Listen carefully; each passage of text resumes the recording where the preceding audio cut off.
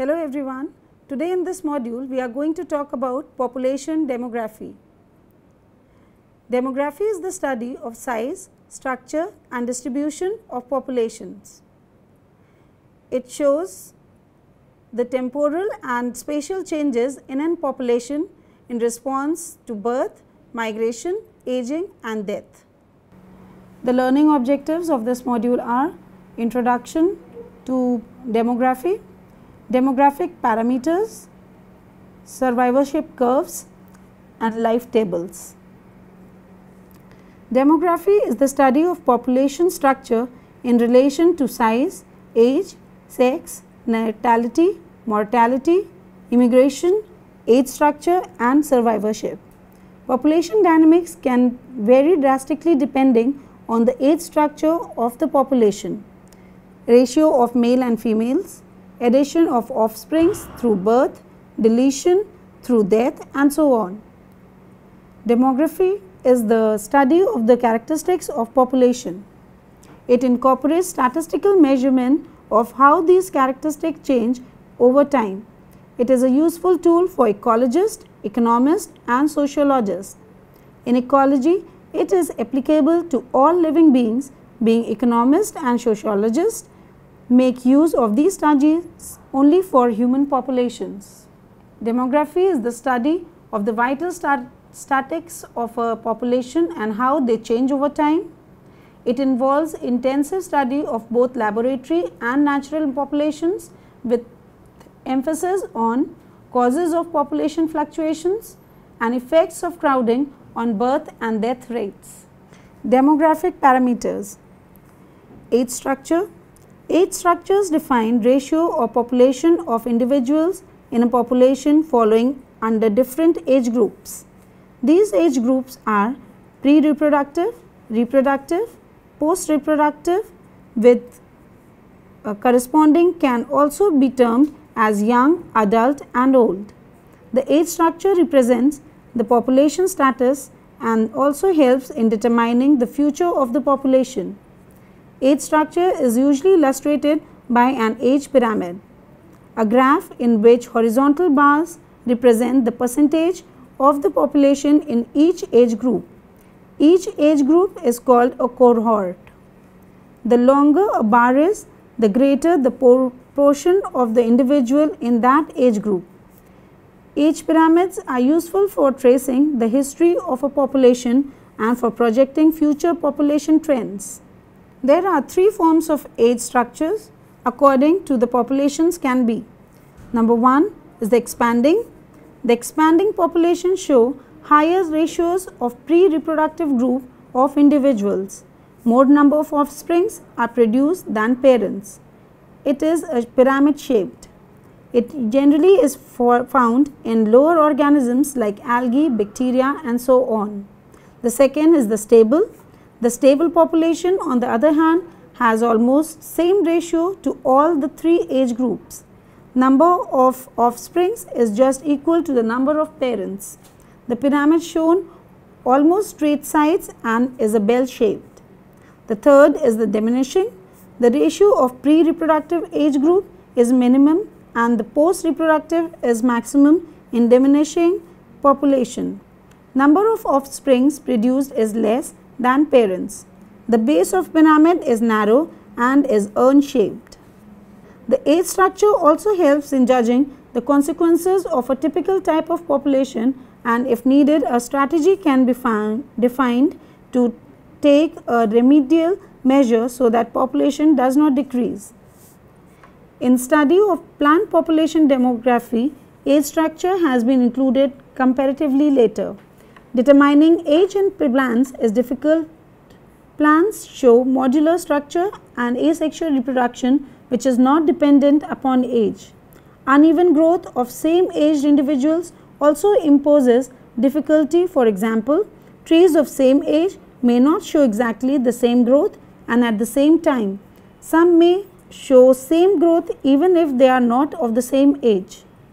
Measuring girth of the stems, counting growth rings or taking account of one cohort and then following it strictly are some parameters by which the age structure in plant population is built up. Survivorship curves. Survivorship curves are graphical representation of a population growth form, and they help in viewing the population future and status. The graph is plotted from the data of the lifespan and demarcating the different age groups at different times during this lifespan.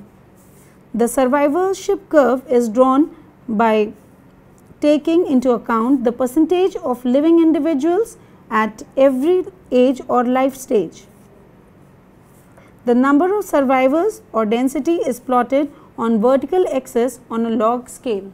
The survivorship curve helps in identifying the critical stage of the population or life cycle of the individuals at which mortality is high. In this figure, we can see the types of survivor curves with explanation. That is, first one, in type 1 survivorship, juvenile survival is high and most mortality occurs among older individuals. In contrast, talking about type 2 survivorship curve, individuals in a population with type 2 survivorship die at equal rates regardless of age.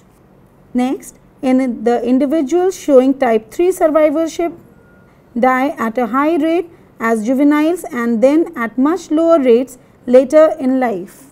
Three types of graphs are obtained from different groups of plants and animals.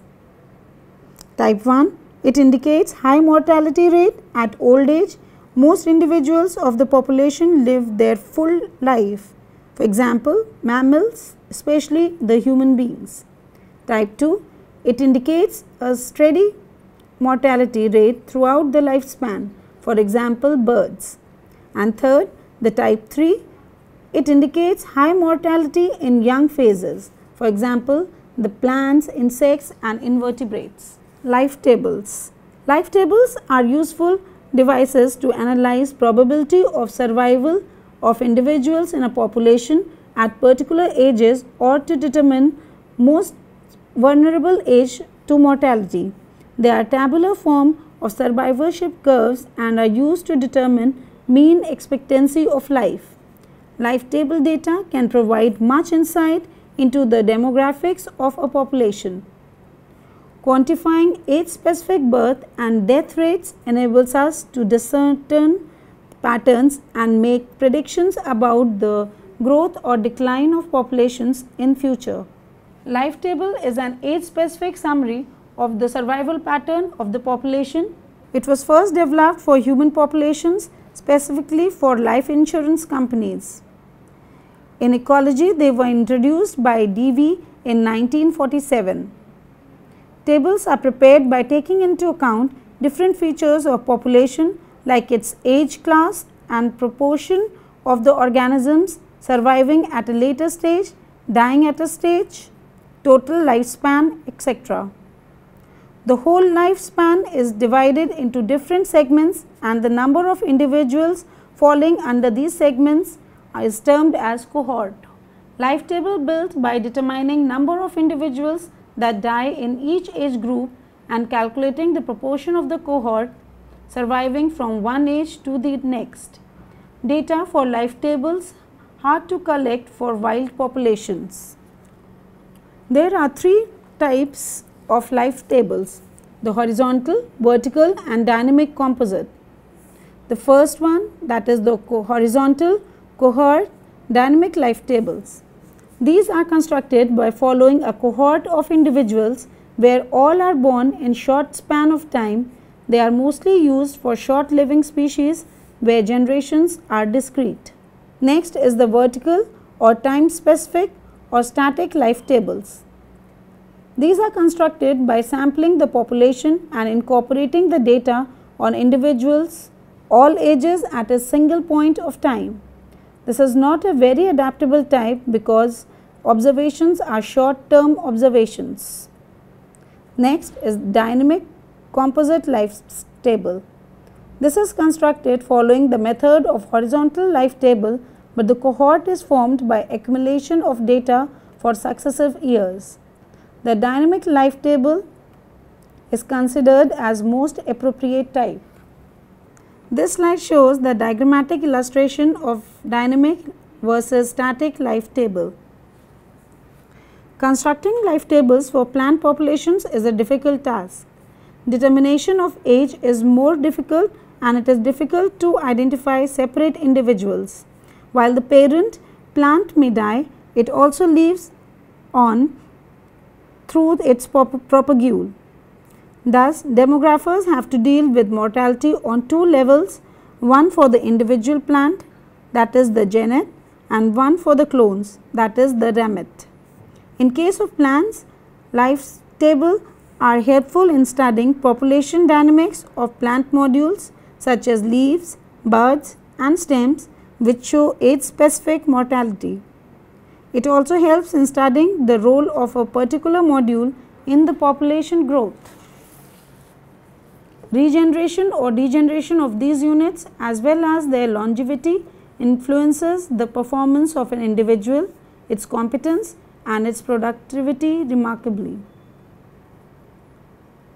Life tables are important to be constructed, especially when it is essential to estimate that how well a threatened or endangered species is doing. They can help in determining whether a population is able to maintain itself or whether individuals are dying and the species is going to extinct. To summarize this module, we can say that population demography is an important tool for ecologists, economists and sociologists. Population demography helps in characterizing and in studying the dynamics of a population. We can come to know when a population is going to extinct, and then a government can take proper measures to conserve it. Thank you.